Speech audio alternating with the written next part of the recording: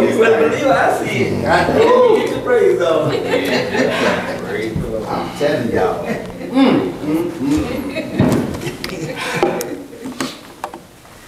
Amen. We thank the Lord for another opportunity to come together. Yes, sir. To learn more of his word. Oh, yes. The Bible tells us to grow. Brother Deacon, you talking about faith. The Bible talks about faith as being as a grain of a mustard seed. But then it says it grows into a great tree. Yes, and all the fowls of the air are lodged there. Wonderful Savior. So that's what we do. We grow in the grace and the knowledge of our Lord and Savior, Jesus Christ. That's what we're commanded to do, to grow. And how you going to grow if you don't get the word? All right. The only way you can grow right is by the word. There's plenty of folk growing, but they growing the wrong way. We give honor to God today, who is my life. I praise and thank him for Jesus Christ. Praising and thanking him for the precious gift of the Holy Ghost, which is our comforter, our guide, and our keeper. Giving honor to Elder Lucas, to Sister Lucas, to Elder Mitchell, Deacon Williams, Deacon Ross, Brother Otis and his family, to Sister Williams, and to the grandbabies, and give honor to my wife. We thank the Lord for each and every last one of you. I want to speak to you tonight out of Romans chapter 7. And there's a doctrine that's out, and we know better here, but people need to understand that we don't sin. When you come into Jesus Christ, we are not, it's not found in Scripture that we're going to fall and that we're going to sin. And many times those who profess that doctrine and teach that doctrine, they'll point to Romans chapter 7, not having an understanding that Paul in Romans chapter 7 is not speaking of his life in Christ. He was speaking of his life before Christ. Because if you look back in Romans chapter 6 real quick in verse number 1, Romans chapter 6 and at verse number 1, and we know 6 come before 7. Right. So in Romans chapter 6, in verse number 1, Paul says, what shall we say then? Shall we, that's including himself, right? Shall we continue in sin that grace may abound? And then he answers that rhetorical question with God forbid. Then it says, how shall we that are dead to sin live any longer therein? So that's understanding right there that we don't live anymore in sin when we're dead to sin once we have come to the knowledge of the Lord and Savior Jesus Christ and receive saving grace. So now Romans chapter 7, which is where many who profess that even Paul, they'll say even Paul, they're supposed to give you a license. Because everybody knows Paul was a great man of God. So if you could understand Romans chapter 7, that Paul is falling and struggling and ain't perfect and all this, and every phrase that people use today to excuse their disobedience to Jesus Christ. If you look at Romans chapter 7, that's what Paul is saying, then you can feel real comfortable. If not even Paul could do it. So that's what they try to use. But not knowing that Paul had already laid it down in Romans chapter 6. And said, we don't, God forbid that we continue in sin. So now, Romans chapter 7 and verse number 5. And we can see the language, he's talking past tense here. Romans chapter 7 and verse number 5, Paul says, for when we were in the flesh. That means when we know he's alive, he's still in a fleshly body, but he's talking about when we walked according to the flesh. And he said, when we were in the flesh, the motions or the passions of sin, which were by the law, meaning you don't know sin. Sin is not chargeable unto you, or you don't know what sin is until you know what right is, until you have a law. So he says, for when we were in the flesh, the motions of sin which were by the law did work in our members to bring forth fruit unto death. We did that which would cause us to have to die, because the wages of sin is death.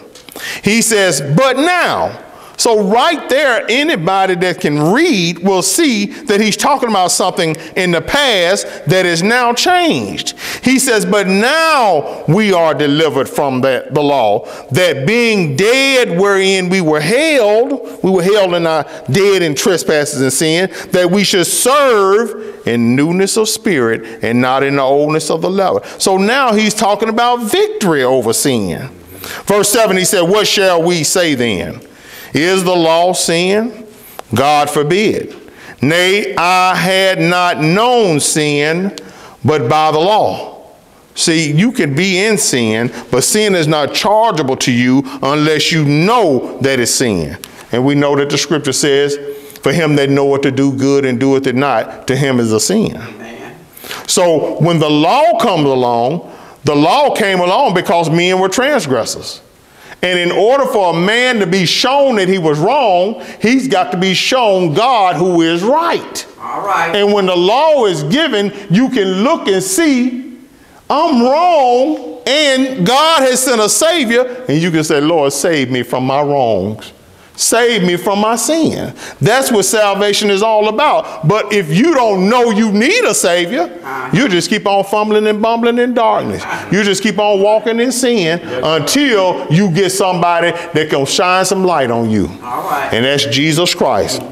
So he says, verse 7, what shall we say then? Is the law sin? No, the law is not sin. God forbid. Nay, I had not known sin but by the law. It's because of the law that I know I'm a sinner. He said, for I had not known lust except the law, he said, had said. So he's still talking past tense when he realized that he was a sinner. And when the law had said, thou shalt not covet. Then he's going on to talk about how he was back then. He said, but sin, taking occasion by the commandment, wrought in me all manner of concupiscence. That means all manner of desire. For without the law, sin was dead. In other words, before the law, sin was dead to me. Even though born in sin, but not charged. That's why if a child, baby die, crib death, whatever the case, that child go on to be with the Lord because that child has not come to the understanding of the law. But once you get on up some size and you come to the understanding of the law, you are now guilty before God and chargeable for the wrongs that you do. And Jesus Christ is saying, would you come? Wonderful Savior. All right. He said, verse 9, look at this, what he said. For I was alive without the law once. But when the commandment came, sin revived and I died.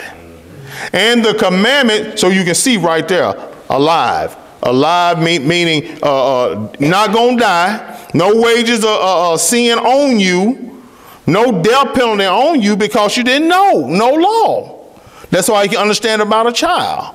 He said, but when the commandment came, sin revived and I died. And the commandment which was ordained to life, law, if you could keep it, would have been your life. You'd have been living right before God. But because we didn't have any power on the inside, the law was on the outside. We didn't have any power on the inside. Because of that, we had no choice but to be dead to God. It was ordained to life, but I found to be unto death. This is why we need Jesus Christ. This is why law on the books in the United States of America don't matter. Because without the heart being changed, you have no hope. Amen. Wonderful Savior. He says in the commandment which was ordained to life, I found to be unto death. So we can have all kind of commandments, all kind of laws, but if we don't have Jesus Christ to change our hearts, we still got death. For sin, taking occasion by the commandment, deceived me, and by it slew me. The Bible talks about, I believe it's in 1 Corinthians chapter 15, where Paul says that we could be able to say if we die in Christ, oh death, where is thy sting? Oh grave, where is thy victory? Then it says, for the sting of death is sin, and the strength of sin is the law. Without any law, there's no sin that can be chargeable unto you, and death wouldn't have a sting. But because the law has been given, and we don't live according to the power of God by way of Jesus Christ to keep the law, then we're going to have sin in our lives, and when we die, death going to have a sting to it. Wonderful Savior. But Jesus Christ going to make it to where death going to be a blessing to you. If all we got to do is live according to his word and continue in it by faith in him and keep looking to him. The Bible says he's the author and finisher of our faith. You better stay with him. Amen. For sin taking occasion by the commandment deceived me, and by it slew me. Verse 12, wherefore the law is holy, and the commandment holy and just and good. Anything come from God is good. Verse 13, was then that which is good made death unto me? God forbid.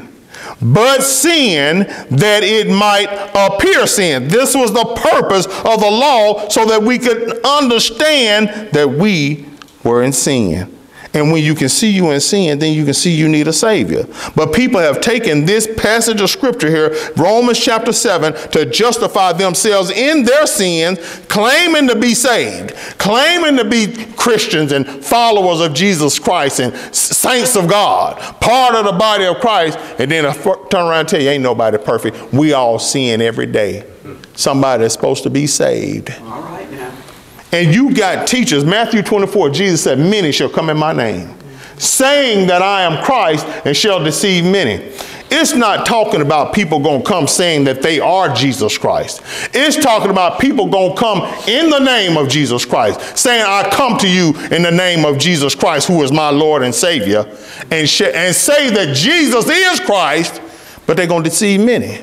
And you got people in there, there are many of them out there, and they're well learned, so-called, in the scriptures, and have been to seminary, have their doctor's degrees of theology, and have studied the hermeneutics and the eisegesis and the exegesis and all this other big fancy words, but then they go over here in Romans chapter 7 and don't know what they're talking about. All right.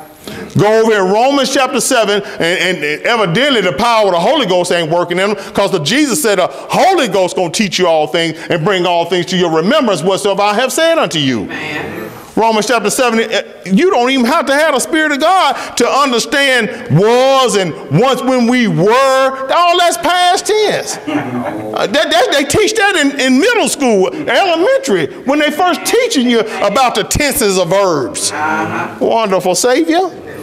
You read this thing for yourself, you understand Paul is talking about when he was in sin before he came to Jesus Christ. He already laid out in chapter 6 that we don't live any longer in sin. We're supposed to be dead to it. How shall we live any longer therein? Shall we continue in sin that grace may abound? Romans 6:1, God forbid. Wonderful Savior. Verse 13, was then that which is good made death unto me? God forbid. But sin, that it might appear sin, working death in me by that which is good.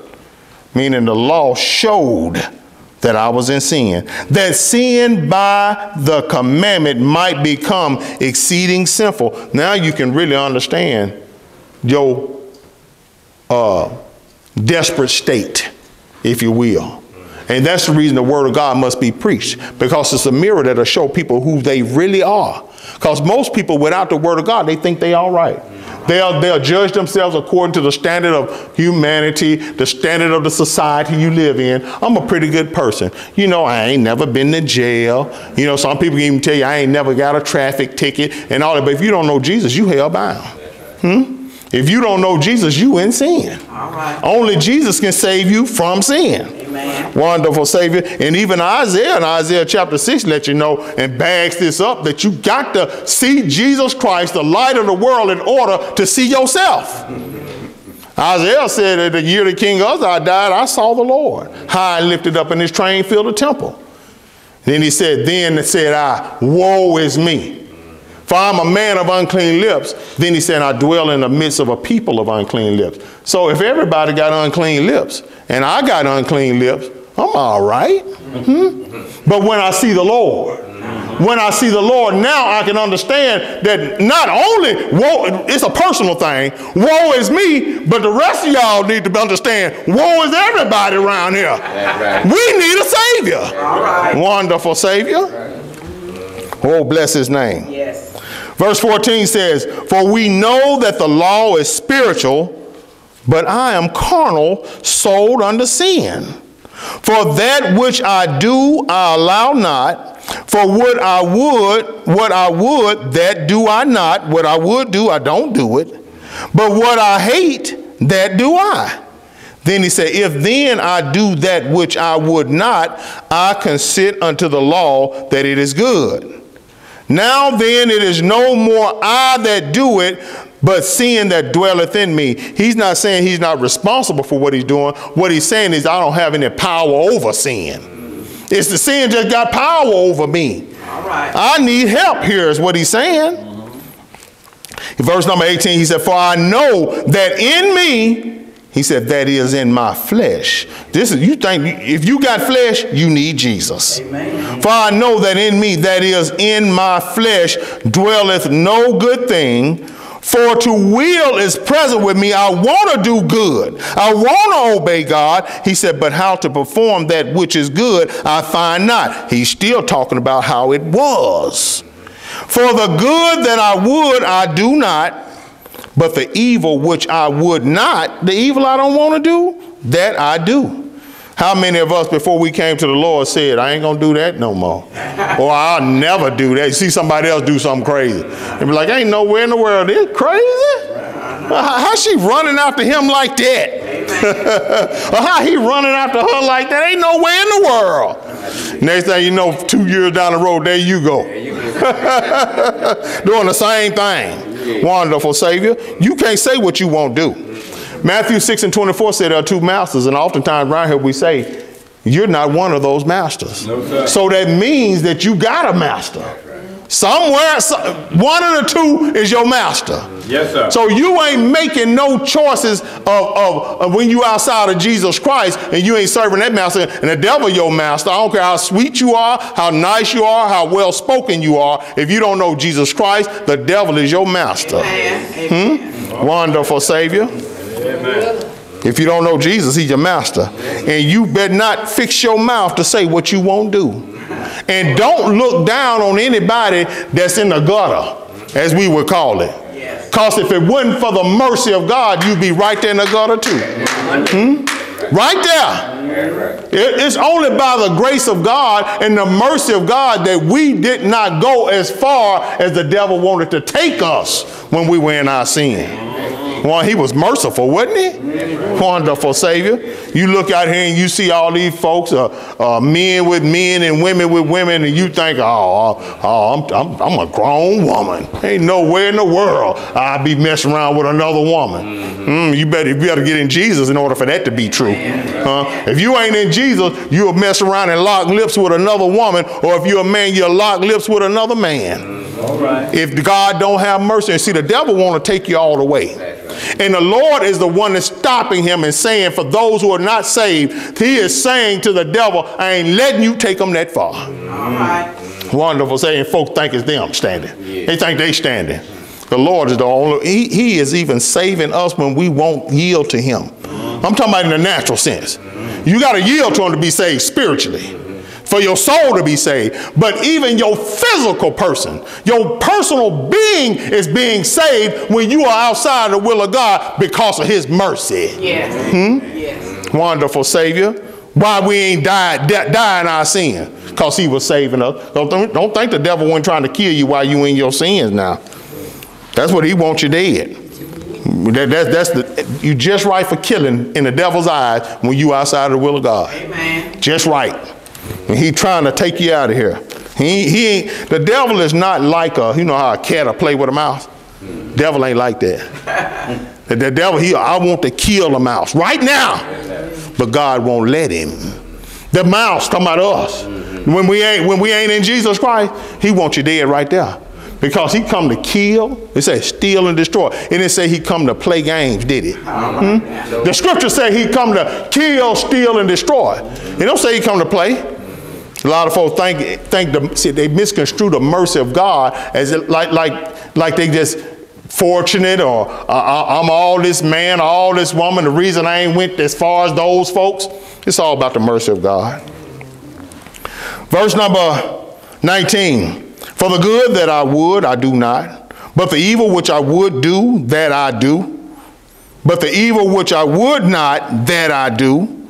Now if I do that I would not, it is no more I that do it, but sin that dwelleth in me. Verse 21. I find then a law. He said, this is a fact here, that when I would do good, evil is present with me. And don't you know, even after you get saved, evil is present? You got to resist the devil every day. Every day you gotta rebuke thoughts that come to your mind every day.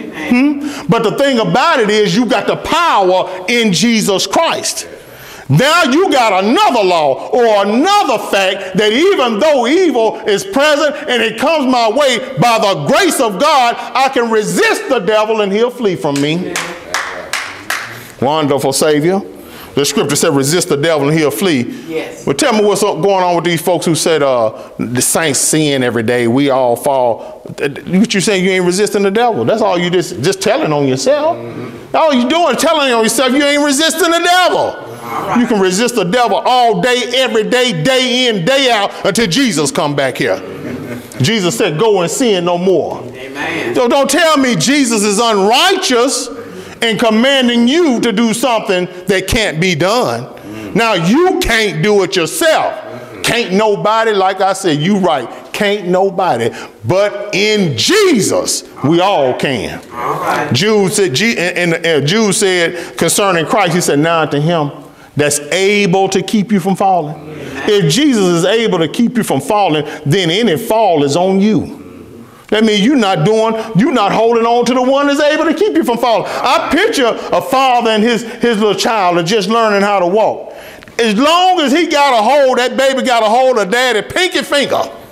He ain't falling, he stepping. But let him let go and try. He going, boom, plop down, boom, boom. But as long as they got a hand, and you even see a child stumble while they're holding on to grandmama, and that child will swing around, but they don't hit their ground. Then they get their footing back, holding on to mama. Same way we hold on to Jesus. Wonderful Savior. See, folks who's falling, hitting that floor, they ain't holding on to the Lord. And then come over here to Romans chapter 7 to try to justify it. Talking about some even Paul. You better look at it again and get your reading skills together. Verse number 21, I find then a law that when I would do good, evil is present with me. He said, for I delight in the law of God after the inward man. Everybody wants to be right. There's a saying that says everybody want to go to heaven, but nobody want to die. Now, that saying they talking about a physical death, but it applies when they talk about spiritual. You got to die to the will of flesh. You got to die to the will of self. You got to die to the flesh in order to get to heaven. And so there's puts a person in a bind there. You got to give up something. You can't have both your flesh be alive and the spirit man be alive too.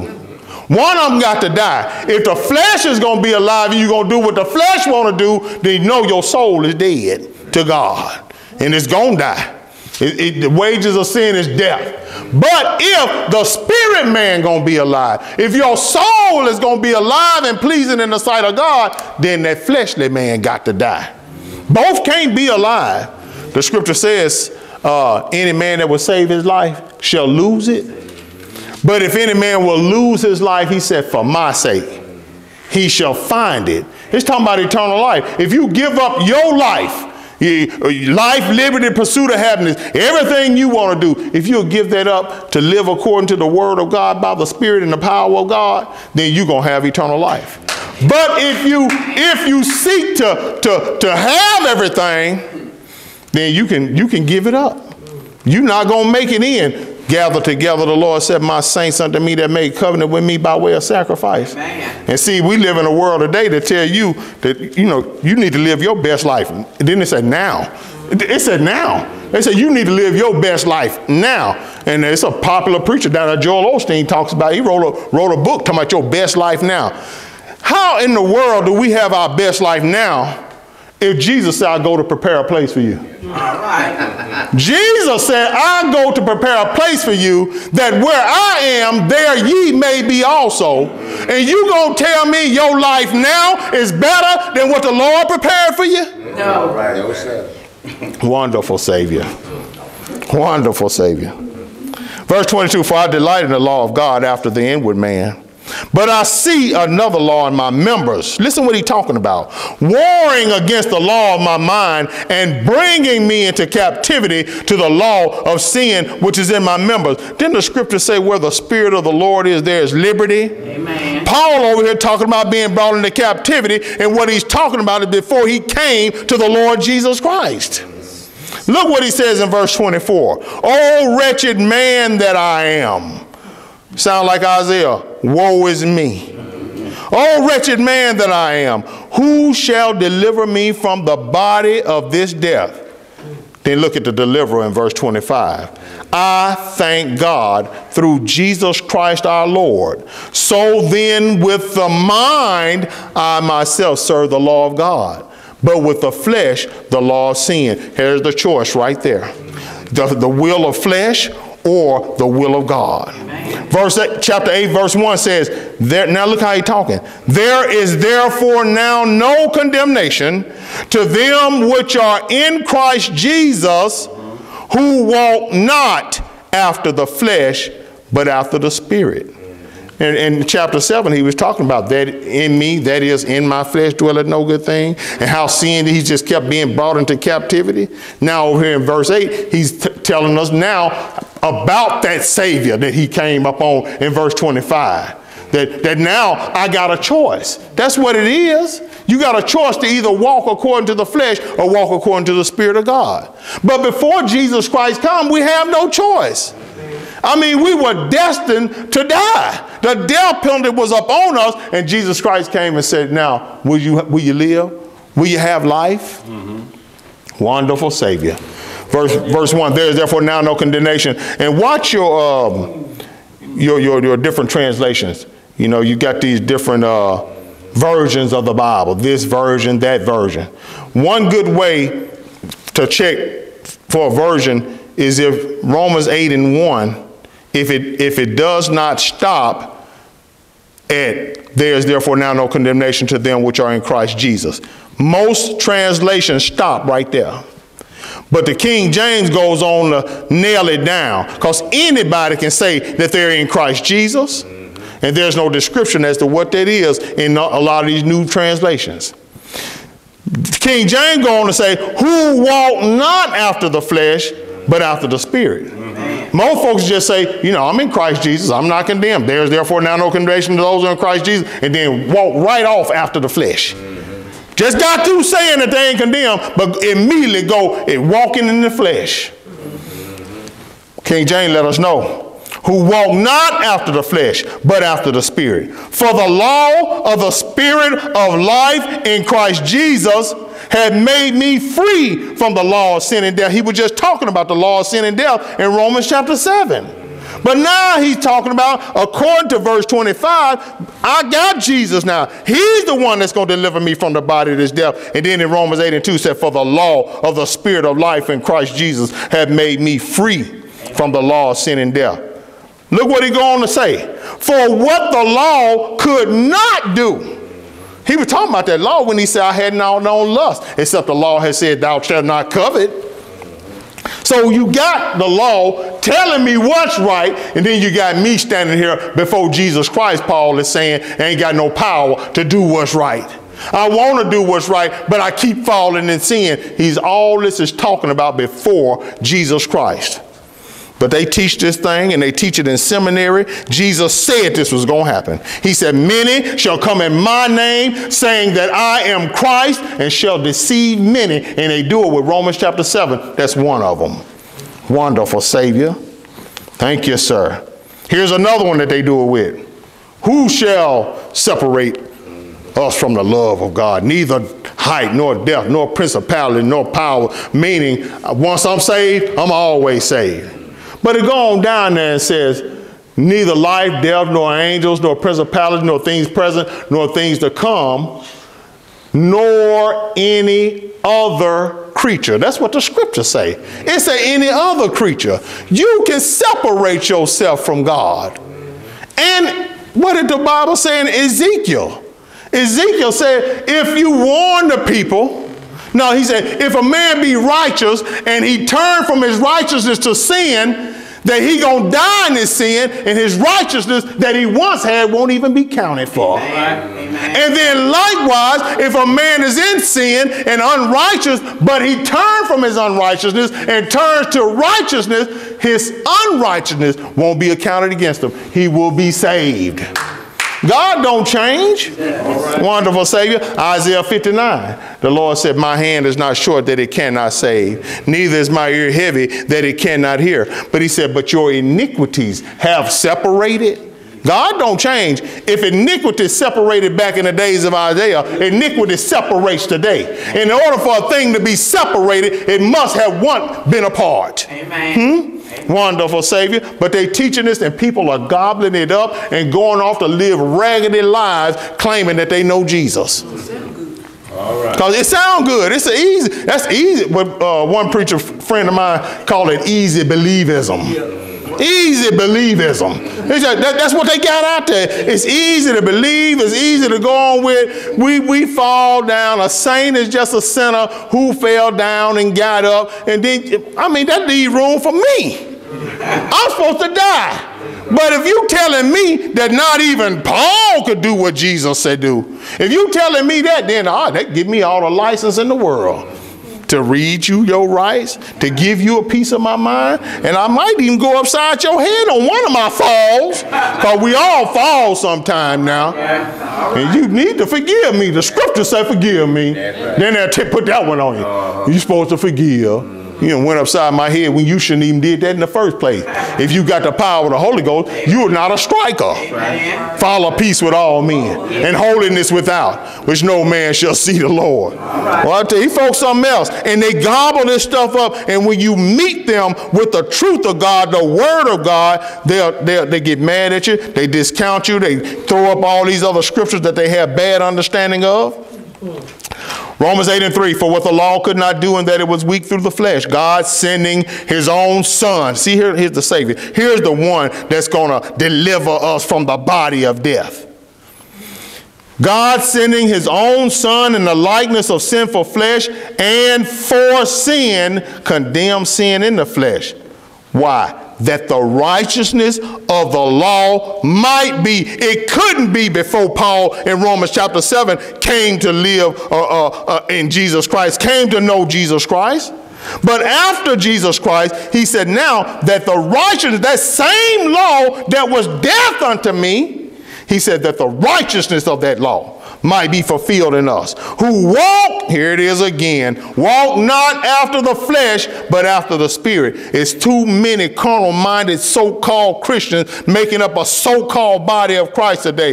The body of Christ is way smaller than folks think it is. All right. In this earth today. Everybody that call on Jesus ain't none of his. All right. Jesus said everybody that said, Lord, Lord, should not enter into the kingdom of heaven. Lord, saying Lord ain't going to do it. James said, be ye doers of the word and not hearers only. Yes. These folks ain't even doing it. They doing some of it. And then justified it with we fall down, but we get up. But Jesus said, now to him that's able to keep you from falling, stop all this falling around here. All right. Wonderful Savior. Verse 5. For they that are after the flesh do mind the things of the flesh. That's why you see all this falling. But they that are after the Spirit, the one that pursue the Spirit of God, the things of the Spirit. For to be carnally minded is death, but to be spiritually minded is life and peace. One last scripture, 1 John chapter 2. All you got to do is see what the Word of God had to say about it. 1 John chapter 2, and at verse number 1, scripture reads, my little children, This is Apostle John writing. This is a man of God giving scripture by the inspiration of the Holy Ghost. My little children, these things write I unto you, that ye sin not. The whole purpose, he said, is that you don't sin. Then he says, and if, didn't say if, that's a big 2-letter word. That's a contingent upon us. And if any man sin, don't say and when. So all people got to do is read the scripture. It don't say and when. If the Bible was teaching us in Romans chapter 7 that we all going to struggle with sin, it would be when there instead of if. And if any man sin, we have an advocate with the Father, Jesus Christ the righteous. So if a person does sin and do what Jesus said, don't do what Jesus said do, like Jesus said, go and sin no more. If you end up in sin or commit some kind of sin, ask the Lord to forgive you and be restored immediately. Immediately. If you don't do it immediately, something wrong with your spirit. If you don't do it immediately, you're not sensitive to the Holy Ghost. Because somebody that's truly sensitive to the Holy Ghost, if they sin, they convict and they're going to say, Lord, forgive me. Amen. Immediately. They ain't finna go all day long. Well, they shouldn't have said that to me. That's flesh operating all day long. Well, that's what they get. The Holy Ghost saying, I'm trying to talk to you. But see, that's how people grieve the Spirit of God. Wonderful Savior. This is the understanding, because it is according to the Word of God. We are to go and sin no more. And you can't find in Scripture where sin is okay in the sight of God. That's the end of the message. God bless you.